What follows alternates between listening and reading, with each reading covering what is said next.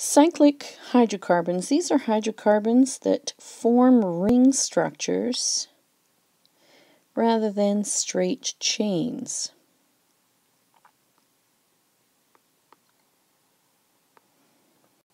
When you name them, you determine the number of carbons in the ring,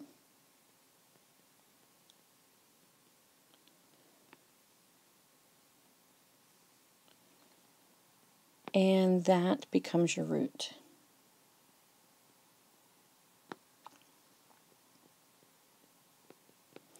What becomes your suffix depends on whether or not it's single,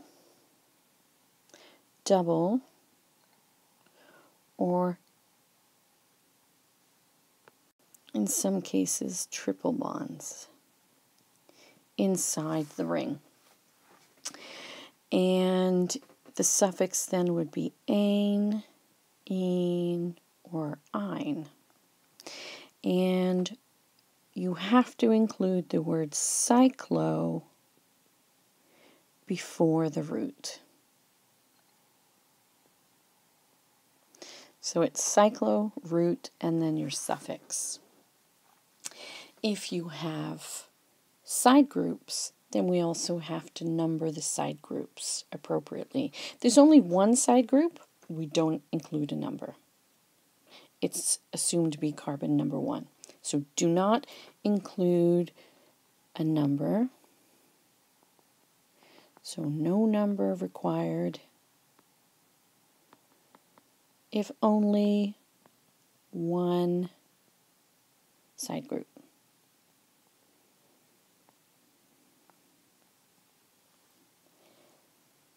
In some cases, preference is given to the group coming first alphabetically.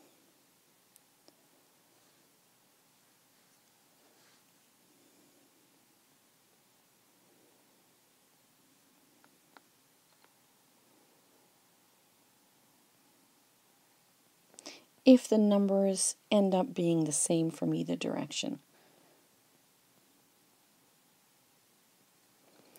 And if there's a double or triple bond, the numbering has to start there. So still, the unsaturated bond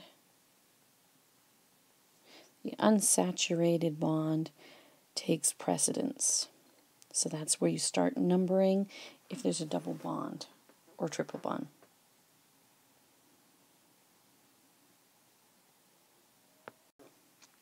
So let's look at our structures. Here we've got 4 carbons in a ring, and they're all single bonds. So this is cyclo, bute for 4, single bonds means anes, alkane. So cyclobutane.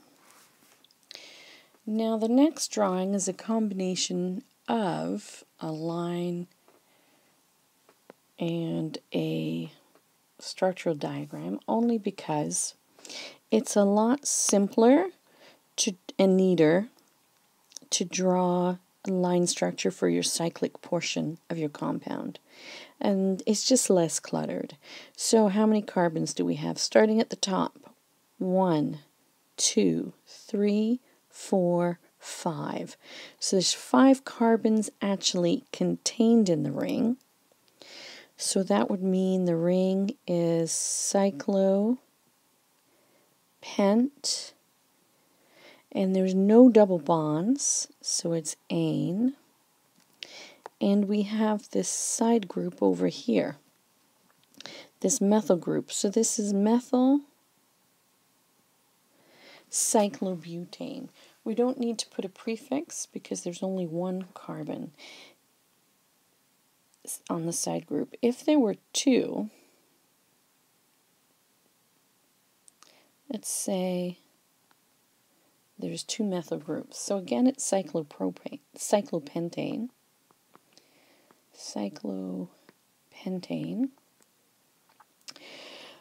But there's 2 methyl groups. So we need to give them a number. There's one, there's the other. Start numbering from one of them. So we're going to make this one carbon number 1. If we went this way, this would be on carbon number 5. But if we go in this direction, it's carbon number 2. So we have 1, 2 dimethyl cyclopentane. So the cyclopentane says we've got a carbon ring that's 5 carbons long, single bonds. The dimethyl tells us we've got 2 methyl groups, and the 1 and the 2 tell us one's on carbon 1, one's on carbon 2. So drawing cyclohexene. So because it's cyclo, we know it's a ring structure. Because it's hex, we know there's 6 carbons, and then the suffix tells us that there's a double bond. So 6 carbons, so it's going to look like a hexagon if you do a line structure. And there's a double bond, so you can put your double bond in. Because there's no side groups, no other double bond, it's carbon 1 where it starts. So we don't have to indicate that in the name. It's understood. If I have 3-methyl cyclohexene,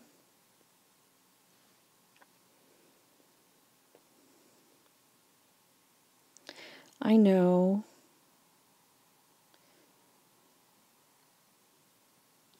that my methyl group is down here. That's my 3-methyl cyclohexene. Just one point to add for naming and drawing. If a side group has more carbons than the ring structure,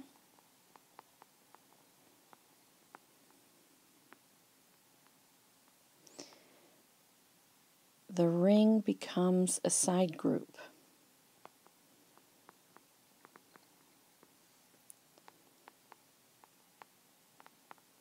And the straight part is the parent.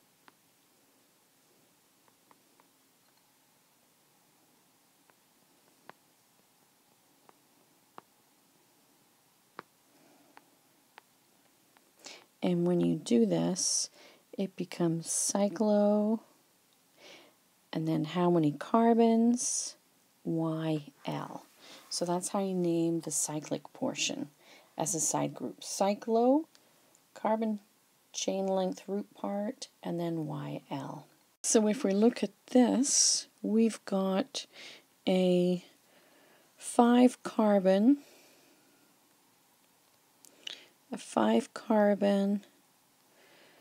ring structure, and we have this longest carbon chain. So there's 1, 2, 3, 4, 5, 6, 7, 8. There's 8 carbons in our longest carbon chain. So cyclic portion is smaller, so our parent is actually oct, and they're all single bonds. So our parent is octane, and our cyclic portion is on carbon 2. So it's 2-cyclo-pentyl octane. 2-cyclopentyl octane. So there's a cyclic, pent, 5 carbons on carbon number 2 of an octane chain. Properties. Physical properties for cyclic compounds. Cyclic hydrocarbons are they're insoluble in water because they're non-polar, except for cyclopropane, actually. So they're insoluble in water, can't form hydrogen bonds with water, and their boiling points are slightly higher than their straight chain, same number of carbons. So cyclopentane is a little bit higher than pentane itself.